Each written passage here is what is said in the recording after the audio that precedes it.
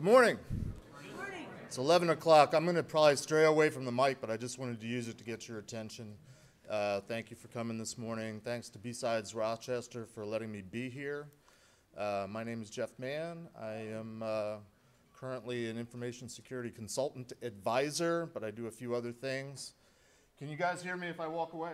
Yeah.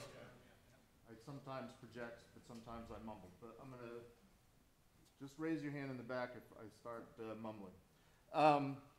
In case you don't know me, I've been in this business for about, I credited about 37 years, but technically more like 35.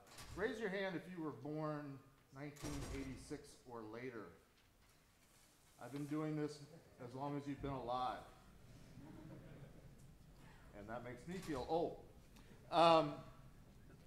Just real quickly, I work for a company called Online Business Systems. They're paying for me to be here. This is definitely not a marketing slide. I just have to give them credit for letting me be here speaking. They believe in what I do, which is teaching, educating, trying to pass on the useless knowledge that I've accumulated over the last 37 years, hopefully to the next generation.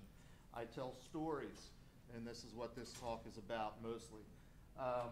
I have to start first by apologizing, and this is actually going to be a twofold apology now, thanks to Jason Scott this morning. This is a story about the past. This is the story about how I got started in hacking and penetration testing. I happened to do it at NSA back in the 90s. And what I discovered when I started putting together this talk a few months ago is it was really hard to find screenshots and try to give you visuals of what we did back then. And then I heard Jason Scott talk this morning. How many people were at the keynote? And I suspect that I should probably redo this presentation after I spend too many hours getting distracted by all the games that are out on his archive site. But I think he's probably got some stuff there that I could use. So that's a homework assignment for me. I'm going to intersperse throughout this talk some dates, and it's mostly to keep you guys hopping, active, but also a little bit of trivia. For example, does anybody know the significance of this date? Shout it out. Anybody want to take a guess? Oh, don't raise your hand, you got to shout it out. The Morse worm? No, it's the day Skynet became self-aware. All right, so the majority of this talk is going to be about the latter part of my time at NSA. I gave a talk a few years ago called Tales from the Crypt Analyst, which I have stickers for now. If anybody's into stickers, see me afterwards. But just to recap, if you haven't heard my other talk, which is Tales from the Crypt, this is more Tales from the Crypt. I started out as a cryptologist at NSA. I was working on what at the time was called the InfoSec side of the house. NSA at the time had offense and defense, and I started out on the defensive side, protecting communications of our customers, which was primarily the military.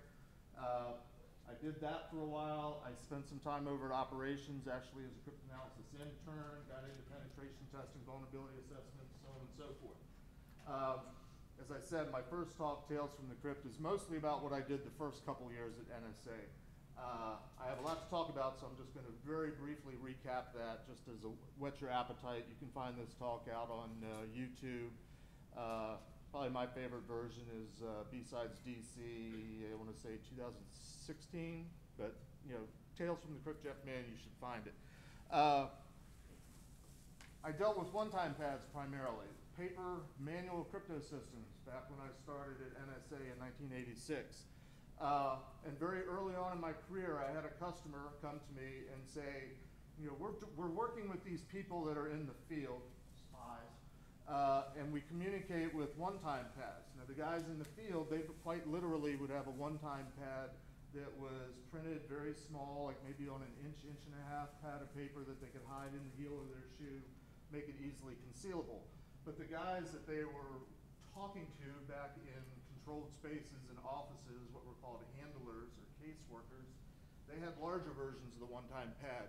They also had this thing sitting on their desk that was kind of new. It was a personal computer, an IBM PC, and they came to us and said, is there any way we could do this encryption, decryption thing on the computer? Because it's just sitting there. And it takes us hours and hours to do this process. And I thought, well, yeah, why not? I mean, it's just a simple algorithm. We do it in our head. That ought to be able to be written down in a computer program. So what ended up happening is I launched into what was an engineering organization at NSA that built boxes. NSA built boxes, radios, little things where plain text messages went in and ciphering code came out. And it was an organization that built hardware and firmware, and the idea of doing something in software had never been done before at the time. So there was rules to follow, and I mention this because as I look back on my career, it's like, oh, I was learning to be a hacker. I had the hacker mentality. I was in an engineering organization that built hardware, and I took all the hardware specs and rewrote them to try to make them as closely as possible applicable to software. I had to put it through an approval process. So at a young age, in my mid-20s, I'm standing in front of a bunch of middle-aged men in suits that were all engineers and physicists and really smart guys, and I was pitching something that had never been done before. And I actually got them to agree to let us do it. They also said, don't ever do this again. But to my knowledge, this was the first software-based crypto system that NSA ever produced. It was simply taking a one-time pad, putting it on a floppy disk that could be put into a PC so that the encryption and decryption could happen in an automated fashion. I'm going to find the program that, because it's probably in the archive, but this was like a word processing program, and I redrew a Calvin and Hobbes cartoon, pixel at a time. And just it was kind of like using paint. Paint is probably what I could think of today as the closest thing. Anyway, that's the first thing I did. This was me getting an award for doing this fabulous thing. That's what I look like with hair. And at some point in my life, I used to wear a suit. That was the first part of my career. And I realized at the time that was probably one of the coolest things I've ever done in my career, which I've had a lot of fun since, but that was kind of cool. My second career is I became an intern, and I went over to the operations side of the house. I was there during the first skirmish in the desert, which was called Desert Shield, Desert Storm, which was back in the early 90s. So I got a special award for that. Everybody that participated in it got this certificate, and I think I got a cash award too. But I had started off-site of Fort Meade, and I had to drive down and work at Fort Meade. Has anybody ever been to Fort Meade? If you ever get a chance to go to Maryland, go to Fort Meade. If for no other reason, they have a cryptologic museum there now, and a lot of the stuff that I used to work on is in the museum. The mainframe that I used to work on is in the museum. It's a Cray computer. Again, it makes me feel old to think that the stuff that I worked on is now in a museum. But I earned certification as a Crypt Analyst. This is pretty much the only certification I hold. I don't know if it's really valid 26 years later, but I am not a CISSP. I'm an old salt that has been doing this for a long time. Anyway, that's the past. That's the first, fast forward the first couple of years of my NSA career. My last tour as an intern, I went back to the InfoSec side of the house, the defensive side of the house, and I went to work for an organization called the Fielded Systems Evaluation. This organization came about because some smart person at NSA figured out the way that we do what we do on the operations side in terms of intercepting communications and messages from our adversaries and breaking some of these codes and ciphers and encrypted systems is very often we discover that the people that are using these systems don't use them properly. And see if this sounds familiar to any of you guys. We commonly break systems because systems are not changed from their default settings. These systems are sometimes broken because things like a one-time pad, which is key that is supposed to be used one time and then destroy it, which if you do it that way and you aren't able to steal that key, it's cryptographically insolvable. It is perfect security for communications. But some people, some of our adversaries, in the interest of saving paper, I guess there was the green movement even back then, they might use a page of one-time pad key for a week or a month and send multiple messages. As soon as you do that, you make it vulnerable to compromise and vulnerable from a cryptographic perspective to solve it. Default settings, reusing key, things like that. And somebody decided, well, gee, we produce the best crypto in the world. We're NSA, we produce these little black boxes and these perfect systems. How do we know that our people are using it in the field correctly? So fielded systems evaluations came about, and my project was to go out and look at this radio, which is called the Park Hill, and I forget what it says, I gotta read the small print. Yeah, it took a phone call, an analog signal, and it converted it to digits, and then it was able to encrypt the digits and encode it in some way, send it, convert it back into analog, and the person would sound like Donald Duck when you listen to it, but this was secure communication. So I had to do an evaluation of that. But then this happened. Another seminal date in the history of our civilization. Anybody, take a guess. Give up? This thing called the NSA Mosaic browser. Anybody remember Mosaic? This is what it looked like. It wasn't the first browser, but it was the first commercially available free browser. It changed the world. That's why we're sitting here today doing all this stuff that we call cybersecurity now, because the internet became publicly available. This happened. Is basically what happened. I was certified, if you happen to notice, it was in 1993. The Mosaic browser came out in 1993. So this fielded systems evaluation had a branch within it that was focused on networking systems.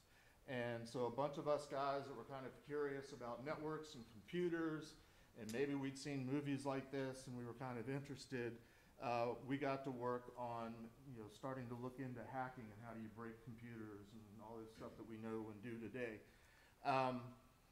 Back then, at the very beginning, we weren't the first, but this was going on in the world, and the book on the left was really our Bible, because Unix security was internet security back then. We didn't call it cyber, we called it pretty much internet security.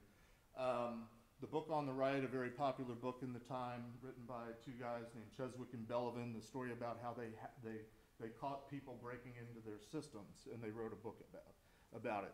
But again, in those days, in the early days, it was internet security.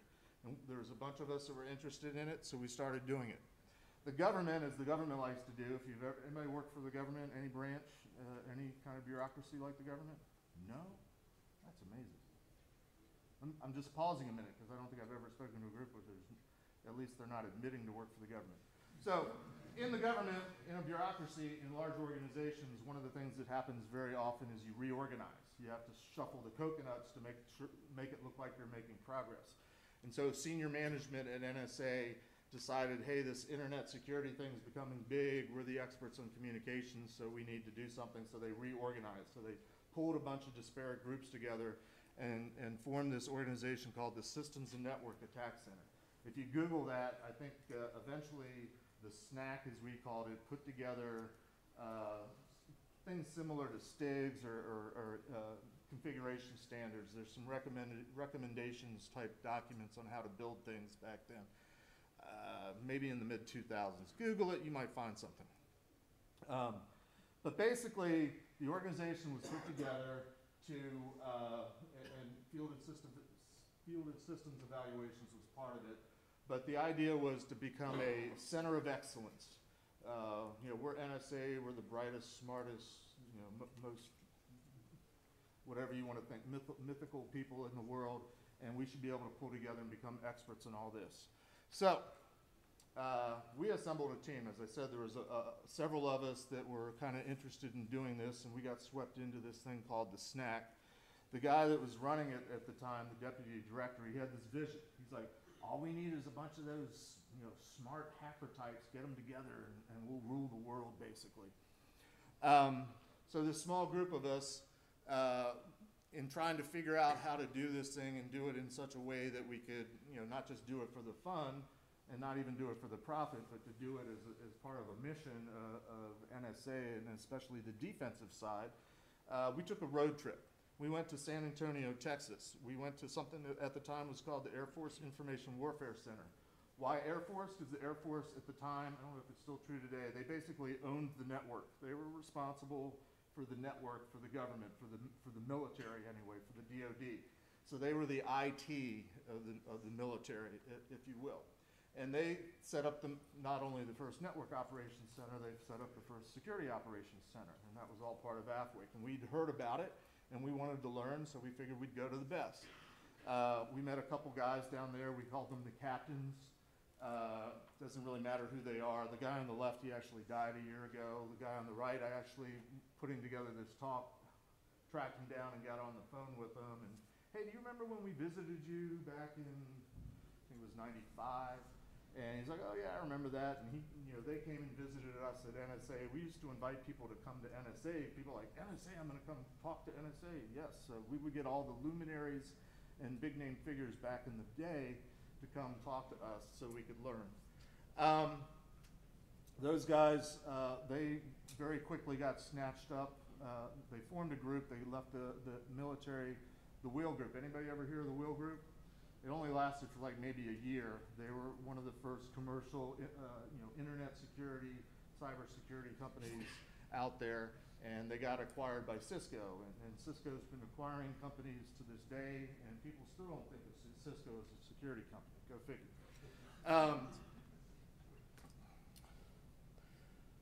Sorry, I didn't get the chance to see that, so you can't see it. So San Antonio.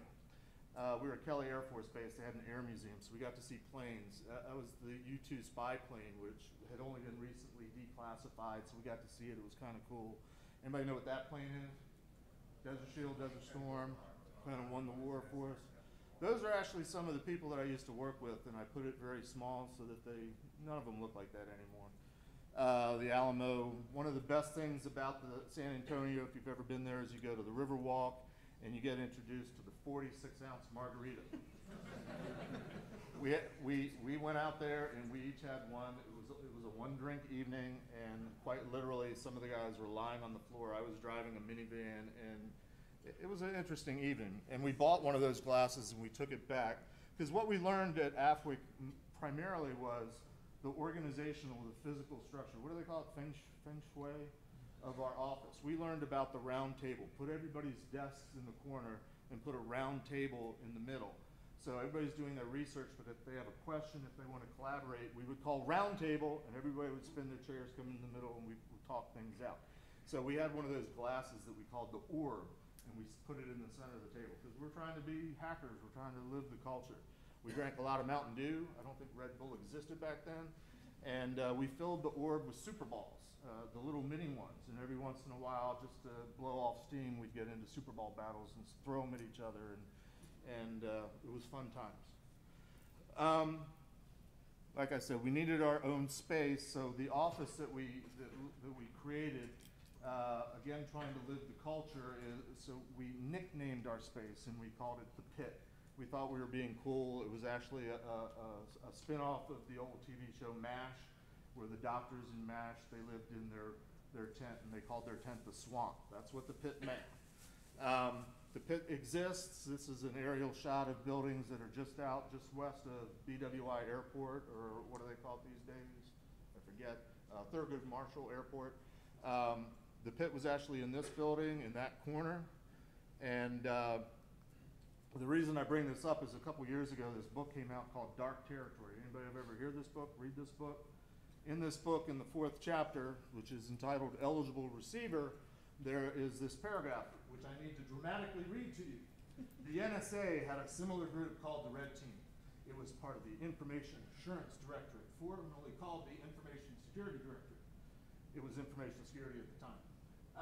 The defensive side of NSA, stationed in Fanex, which they spelled wrong, it's F-A-N-X, the building out near Friendship Airport, which is BWI.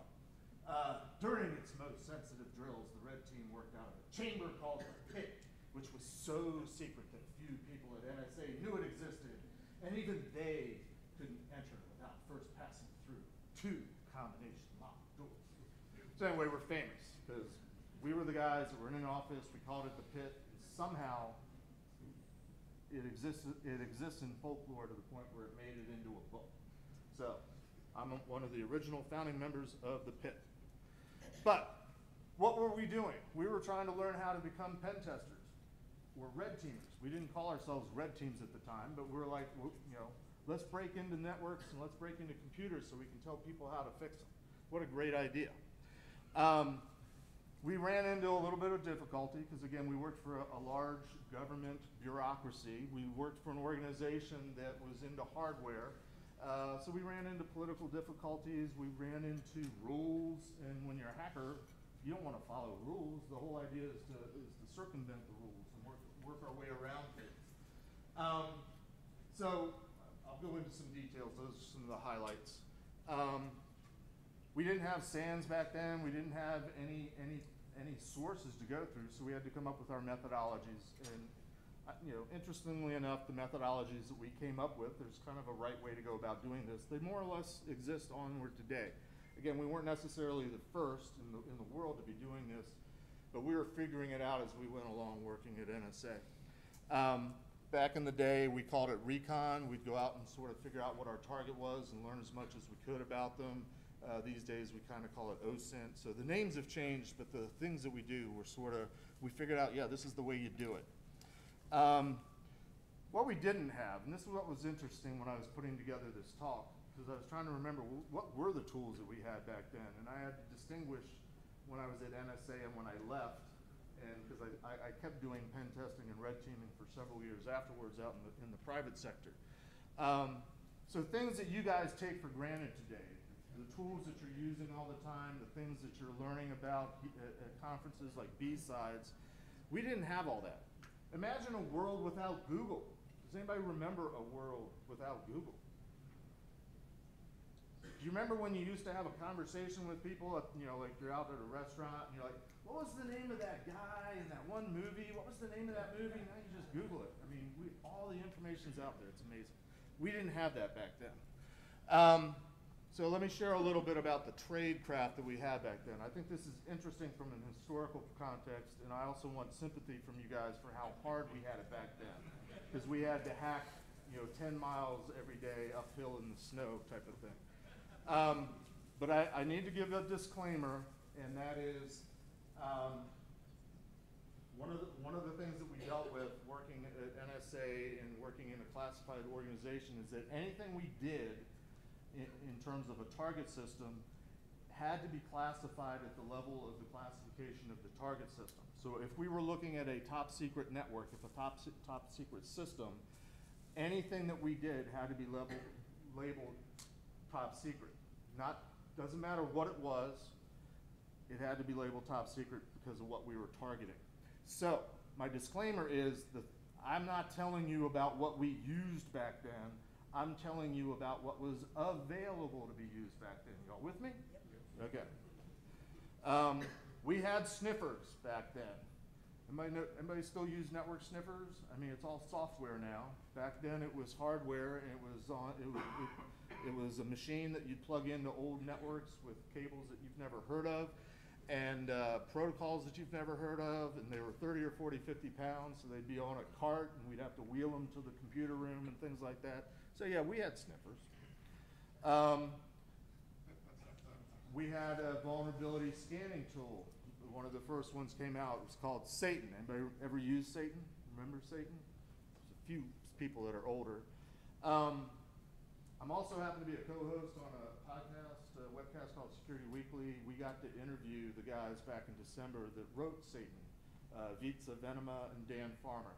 I have few fanboy moments because most of the people that I look up to are either literally no longer with us, or they're hard to track down, or they've moved on to other things. So if you get a chance to go out and watch this episode, it was pretty cool to hear them talk. It was, like I said, it was one of my few fanboy moments. Oh, another date. Anybody? November 5th, 1993. Anybody ever hear of Bug Track? Bug Track was a mailing list of people that would write about bugs, vulnerabilities that they found. It was one of the early forms of vulnerability disclosure. People would write about all sorts of different things. So one of our sources of, we're looking at a target, they're running such and such a system, let's go look at Bug Track. This is an example. Somebody writing about a vulnerability. It would come in an email. You could get it as they came. You could get it in digests. Eventually people, like our friend this morning, Jason, figured out how to archive them and make them searchable. But this was a very key resource for us back in the early days. One of the other resources was something called computer emergency response teams. If they saw stuff out in the wild, they would write about it. They would report on hacker activity, or it looks like people are exploiting this or that vulnerability, and they'd write about it. Is anybody actually reading this small print while I'm looking at it and get what it is? This is a CERT advisory that was issued on July 4th, 1996, about a movie that came out back then, Independence Day, where they wrote a CERT advisory about how the alien operating system was vulnerable to attack. So we had a sense of humor even back then. Other examples of open source collection that we had back then. We had FAQs. We had, basically in the early days of the internet, it was mostly colleges and universities and research agencies that had large mainframes with large databases, and there was these rudimentary search tools that were connected to various combinations of these databases out there. So Archie, anybody ever use Archie? A few people, good. DNS information used to be pretty much out openly available if you didn't know how to configure your router, and nobody did back then. So you would get domain information out, who is, internet, and you would look up all sorts of things. Go for another search engine. Before Google, there was Alta Vista. Anybody remember Alta Vista? This was one of the first kick-ass search engines out there. We used to swear by it. Mosaic was replaced by Netscape. Any Netscape fans out there? Isn't this a fun stroll down memory lane? And don't you understand now why I hate Jason? Because I'm like, he's probably got all this stuff and so much more cooler graphics. So I got to go back and redo this whole talk. Yahoo used to be Yahoo before it became Yahoo. It used to be a decent search engine. When it first came out, one of the things that you did, I don't know if it's on here, like again, I need another graphic. One of the features of Yahoo is you could click on a link and it was like a random, it would just take you someplace. Because in the early days, people were just starting to put up websites about anything, and they wanted everybody to connect. So you could just click on this sort of roulette. Let's play internet roulette and see where it takes you. Not suitable for work, let me tell you.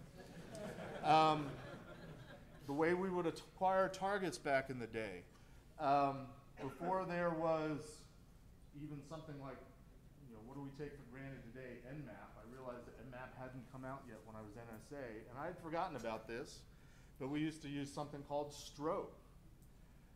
Pop quiz. Anybody, well, first, does anybody remember strobe? Anybody remember using strobe? So this is a question for 3 or 4 people. I realized this when I was putting this talk together, why I knew this person's name, but the author of strobe is none other than Julian Assange. And when I was, because I was going and looking at what are the tools, when did they first come out, and I'm like, oh yeah, Julian Assange, because when you used to launch it, it was command line, it would pop up a little window, or I guess it would scroll down. It was, this is strobe version whatever, written by Julian Assange. I was like, that's why I know the guy's name. Anyway, that's my brain, mental brain old age moment. That's really small print. Back in the day, we didn't have network masking. Everything was a registered IP address, IPv4. So we would look at targets and see what kind of address space they own. And there was places where you could look up class A's, B's, and C's, all shot down to the individual IP address, all internet reachable. So we would go out and look at the databases to find our targets. NS lookup. Anybody use that anymore? Most of what we did back then was Unix utilities, Unix tools. We had things from mapping networks because it was important to find out what was on the network. Another date, anyone? I won't bore you with the suspense. A little thing called crack came out, 1991. Anybody know what crack is? Password cracking. Not that kind of crack. Password cracker. Password cracker, that's right. Back in the day, again, this was mostly Unix systems. Passwords were kept in a file called password in the directory etc. And let's see if the thing will work. Not that you can see the laser, but you get the username, you get the hash of the password, what their user level was, and so on, and all sorts of other things, what their default login account was.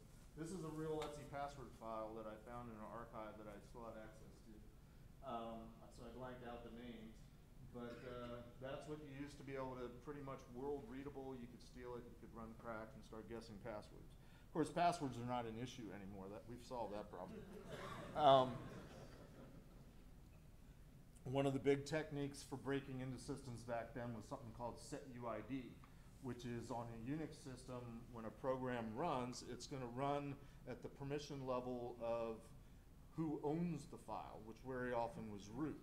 And one of the common techniques for breaking into Unix systems, it was to try to figure out a program that you could get it to crash or halt execution, and it would dump you out into a shell of the ownership of what it was running under, which was very often root. And that was done by using what was called a set user ID flag. So, don't want to bore you with the details. Common method of, if you could just crash an application, you were automatically in. You would get the root shell. So that's just an overview of some of the things that we were dealing with back in the day. I mentioned that we had issues with bureaucracy. We had issues with the sensitivity of what we were doing. NSA, whether you believe it or not, takes the law very seriously. And NSA operated under this thing called the Charter, and the Charter is still classified, so I can't show it to you. But what the Charter essentially says, and this is all before 9/11 and the Patriot Act, so just bear with me because the world has changed. But the way we were operating at the time was NSA does not do what NSA does to US citizens. And we took that very seriously. And because we were doing this thing, ethical hacking, breaking into the good guys, that technically violated NSA's charter. So initially we were told, don't do that. But then they said, and the they is management and the lawyers, they're like, well, there's a way to do it, but we need to figure out a way to do it and do it efficiently. Oh, another date. Anyone? A lot of things happened in 1991. Previous speaker had his PGP key up there. This is when PGP came out. Pretty good privacy. Anybody use PGP? GPG, new PG, variations of it. Another fanboy moment, I got to meet Phil Zimmerman, the guy that wrote PGP last fall. And I had to tell him a story, and if you can indulge me, I'll tell you the story really quickly. There was a time when NSA looked at PGP and said, of course, let me back up. PGP initially got Phil Zimmerman in trouble because crypto material back in the day was considered material, which is a fancy word for munitions and bullets and armament and stuff like that. And so it couldn't be exported. And of course, PGP could be everywhere because the internet was everywhere. So he was getting in trouble for that. At NSA, we were in the habit of producing all the crypto and all the crypto equipment for all of our customers, which was the military. We had our customer come to us one day and say, why are we spending millions of dollars on this clunky device that you guys are building when we could use this PGP thing and encrypt our email for free? So an edict went out from senior management. Everybody stop what they're doing. Everybody's got to work on trying to find an attack on PGP. And there was a couple guys that put their heads together and came up with an attack on PGP, and they were paraded around. They were treated like rock stars. They were given all sorts of parades within the hallowed halls of NSA, which is kind of weird. They got all sorts of cash awards. They were wined and dined. You know, we were all geeks and nerds, and it was a very conservative organization, so I think they had a luncheon. But that was the equivalent of being paraded. Some months later, they eventually started doing a brown bag lunch series for those peons that we just worked with the guys, and we wanted to hear the details of their attack. So I went to this brown bag lunch one day, and the guys given the talk about what they did. And what they did was they took a document. I want to say back in the day, it wasn't Word. I think it was WordStar, and they found some unused bytes in this document, and they inserted some code into this document that if they sent this document to somebody by email and got them to click on the attachment and open it, it would execute this code. Again, does any of this sound familiar? This is like 1995, okay? this code that they executed would copy the PGP key rings into a file and send it back out on the next email. So what are we talking about? It's a phishing attack. And it's malware, if you will. It's a Trojan, if you will. But I'm listening to the guy talk, and I'm like, well, wait a minute. That's not an attack against PGP at all. You just stole the keys, which is legitimate. That's what you do a lot of times in cryptography. But the question I asked him then was, wouldn't that work against our stuff? And the guy's like, well, yeah. I said, so what's the big deal? He said, well, our job was to find an attack against PGP. He's sort of stuck with that. Anyway, that's an example of the politics of the NSA at the time and the government. Needless to say, to my knowledge, and I don't know because I haven't been there for over 20 years, PGP has not been broken. But who knows? There's a lot of smart people there. So I told you again, top secret. The stuff that I'm sharing with you is top secret. But I am going to reveal to you one of our primary attack tools. Remember, this is top secret, so just keep it within this room and the video recording.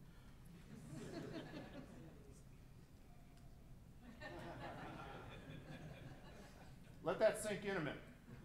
The ping command. We had the lawyers look at the ping command. They said, well, what is it, and what does it do? And we had to explain at a somewhat technical level how ICMP works and what ping actually does. And in case you don't know, ping is just simply a packet that goes out and says, is anybody listening? Is anybody alive? Are you there? And if you're alive as a system, you come back and say, yeah, I'm here, I'm alive. What the lawyers decided was, because we were targeting a system and we were launching something that would elicit a response, it fit the definition that they had at the time of an active attack, and so therefore the ping command is a top secret cyber weapon used by the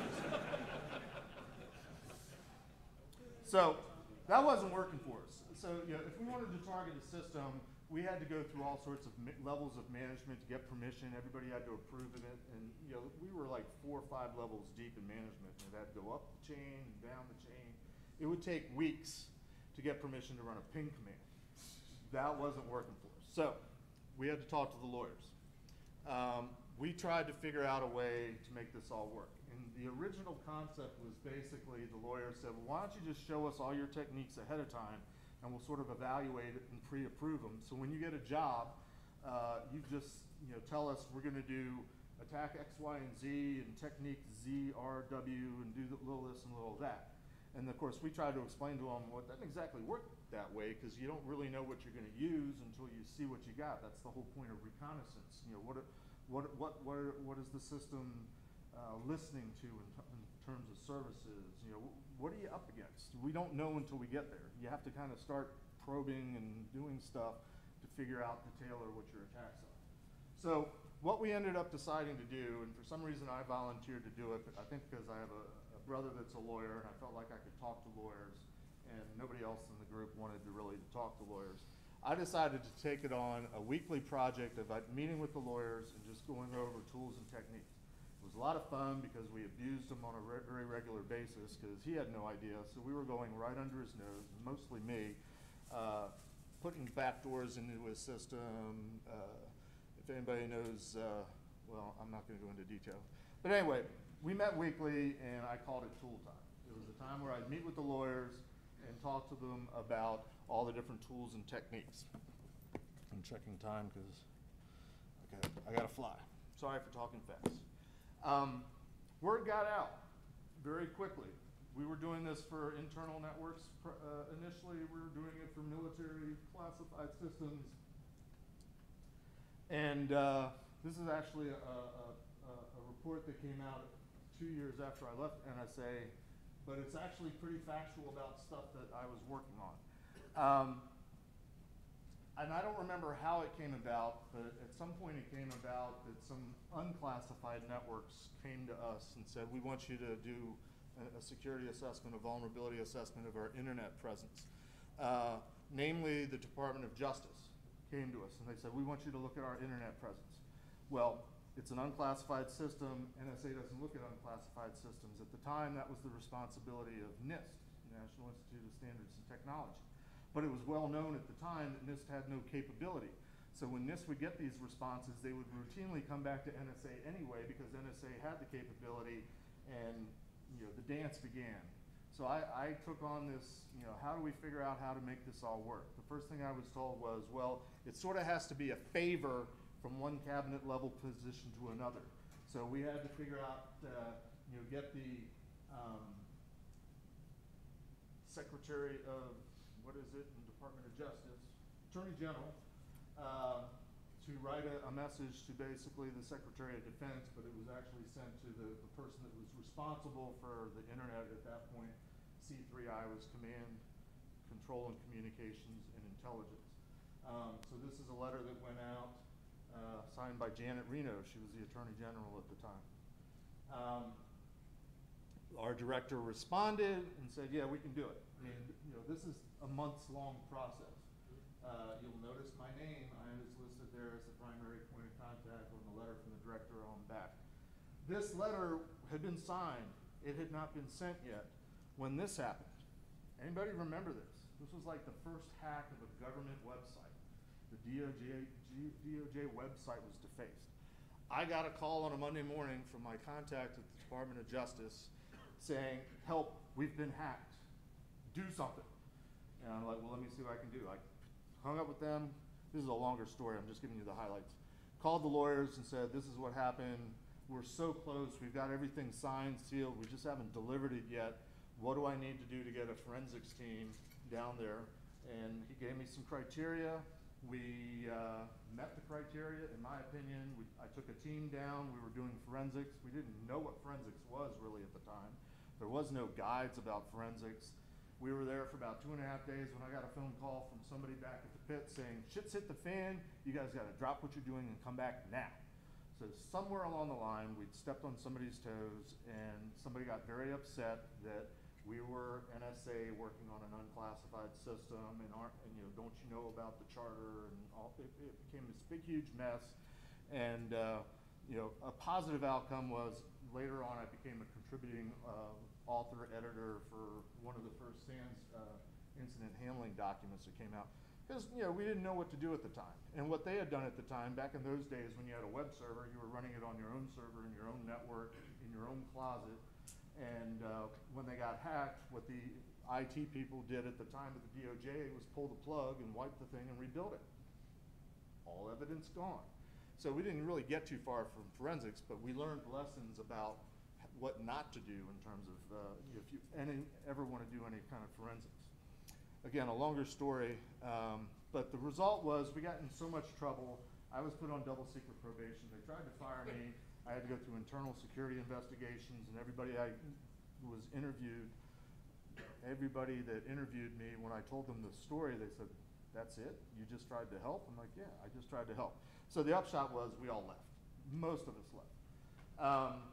The pit to this day, I can tell you, was 6 people. There's only one other person that's out in the private sector. Like that? I forgot I had that in here.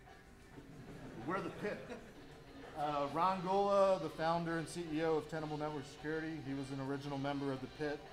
2 other members of the pit are still at NSA, and 2 more are out in the private sector, but they choose to remain anonymous. So the upshot of all this is,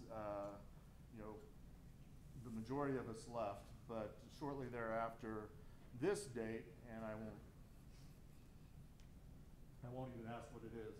If you think back to that book, Dark Territory, I showed you chapter 4, Eligible Receiver. Eligible Receiver happened in June of 1997, about almost a year after I left NSA, and it was the first joint, everybody's getting hacked by NSA, the entire military. It was originally planned to, I think, to be like a 2-week exercise, and they halted it in like a day and a half because they'd won. They overran everything.